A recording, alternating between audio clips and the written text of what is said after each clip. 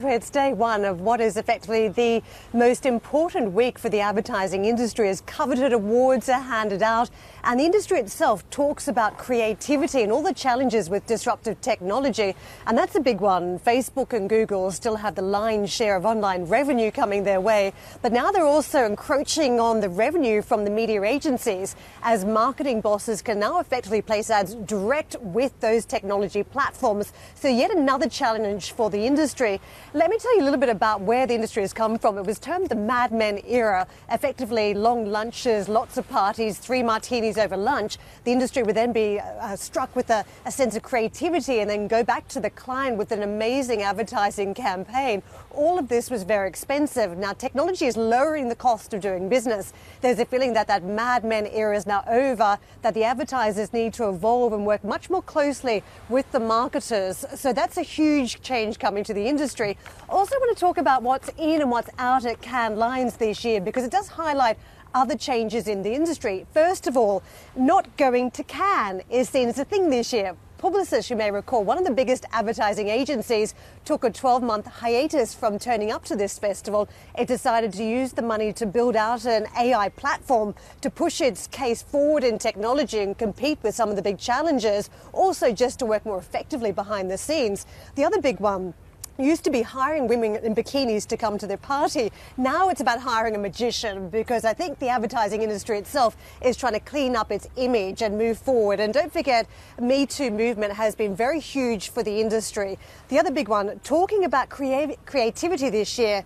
not talking about tech. And that's quite key, because there's been a real pushback against technology. Worrying about Amazon this year, not Facebook. Last year was about Facebook. This year, the challenger is Amazon. Also, instead of just talking about women's rights, everyone's marching for women's rights. So it's about doing in campaigns, not just talking through campaigns. I want to just give you a quick look about what's happening here on this famous strip on the French Riviera. You can see that some of the brands have taken over the whole promenade. Expensive real estate anyway, normally dominated by beach clubs, but about 16,000 attendees this year, some of them coming to these venues to network and have parties. We embarked upon our very own branding exercise to lift awareness of the CNBC brand. Thanks to McLaren, they lent us a car to drive around Cannes this week. We've had some key conversations about the end of the Mad Men era. I spoke to Michael Kassan, who is the CEO and founder of MediaLink, about the change that we're seeing in the industry. Take a listen.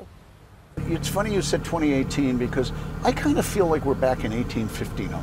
1859? Yes, and I know I'm not that old. 1859? 1859. What was in 1859? Well, there was an interesting thing that happened in 1859, and I'm going to sound very, very literary here, but in 1859, Charles Dickens wrote his famous Tale of Two Cities, the opening lines of which you might remember were the best of times and the worst of times. Right, yeah. I think that defines our industry today. For some it's the best of times, for some it's the worst of times.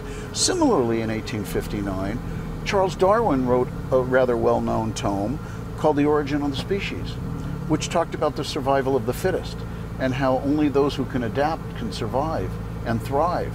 I think 1859 feels a little like 2018. It is the best of times and worst of times, as I said, in the same industries oft times. And I would agree for sure with Charles Darwin that only those who can adapt can survive. So if you look at where we are today in the various industries that intersect, and the Cannes Lions is a perfect place to manifest that intersection, marketing, media, advertising, entertainment, and technology all coming together. And I guess if you take my 1859 approach, you might agree that it's kind of a similar day. Michael Kassan there, putting his life in his hands, effectively hopping in the car with me to drive around Cannes and McLaren.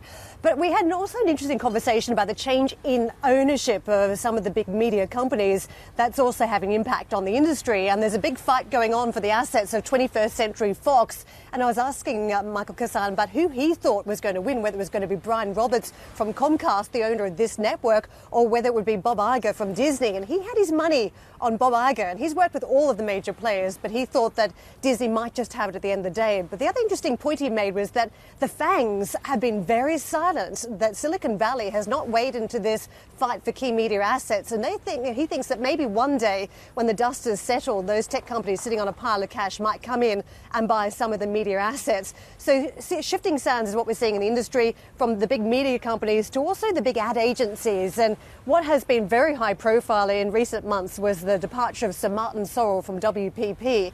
Investors have been long used to his comments about the industry, the advertising recession that many players are going through. Then there was the scandalous departure that none of us really have any detail about because no one will talk about it. But it does signal a shift in the industry away from dominant companies and perhaps more niche players coming back into the mix. And that's seen as important for driving creativity. The other big thing we're talking about is how you measure the effectiveness of ads. And don't forget, we're only just weeks into GDPR, new European data rules, which is making it even more challenging for the marketers to reach consumers, but even harder for the marketers to gauge the effectiveness.